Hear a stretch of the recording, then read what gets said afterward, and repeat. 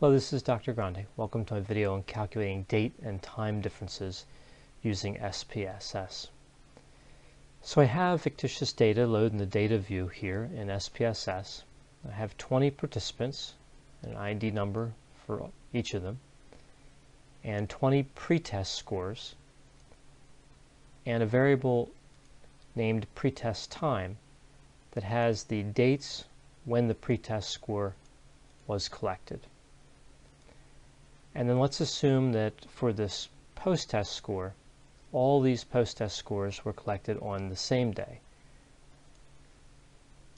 And we want to make that date equal to today. And then we want to calculate the number of days that elapsed between the date that the pretest was administered and today. So first we need to create the date for today and a new variable. We'll go to transform, compute variable, and let's just call this one post-test, this variable, post-test time. And then we'll go to current date time here under the function group and choose $time. We'll double click that, and this will return the current date and time, but we can format it as we need to. So you can see this is what we have by default, but if we go into the variable view, we can see that post-test time, the default type is numeric, so we want to change that, and we're going to make it a date.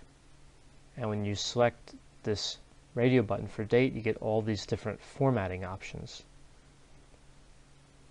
The month, day, year, minutes, and seconds. So let's just go with the month as 2 digits, the day is 2 digits, and the year as 4 digits. Let's go with that. Click OK. If we go back to the data view, we can see that all the post-test times are now populated with today's date. If you want a more precise time in this variable, just go to the variable view and you can select, let's say, the date, hours, minutes, and seconds. Let's go with this one. And just move back to data view and you get a more specific time. In this case, right down to the seconds. But for our purposes, the date will do, and one we had before, just month, day, and year. So just go back up to that,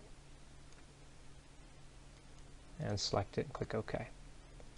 So now we want to create a new variable that calculates the number of days from the pretest to the post-test. So we'll go back to transform and compute variable, and you can see by default it leaves in the calculation I made before, which is the one that created the post-test time variable. So I'm going to change this target variable name to days, because I'm going to be calculating the number of days. And I'll delete the $time expression, and then go to date arithmetic under the function group, and I want date difference, date DIFF. And double click that, and you can see this accepts 3 arguments. The first argument in this case will be today's date, which will be the post-test time, so I'll put that in. The second argument in our case will be the pretest time.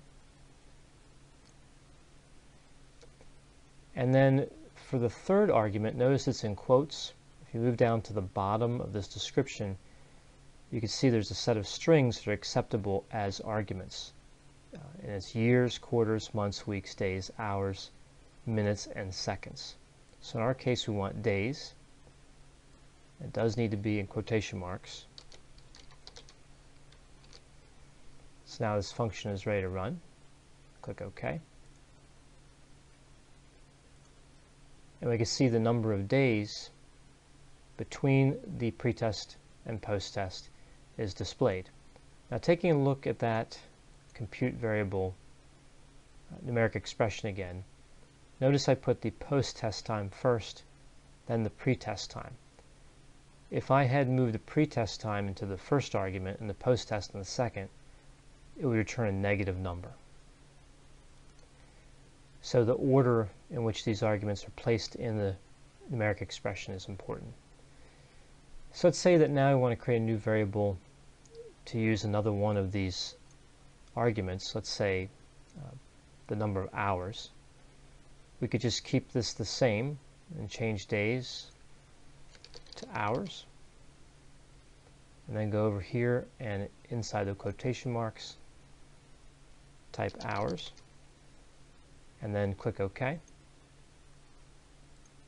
and it'll return the number of hours here in this variable. I hope you found this video on calculating date and time differences in SPSS to be useful. And as always, if you have any questions or concerns, feel free to contact me, and I'll be happy to assist you.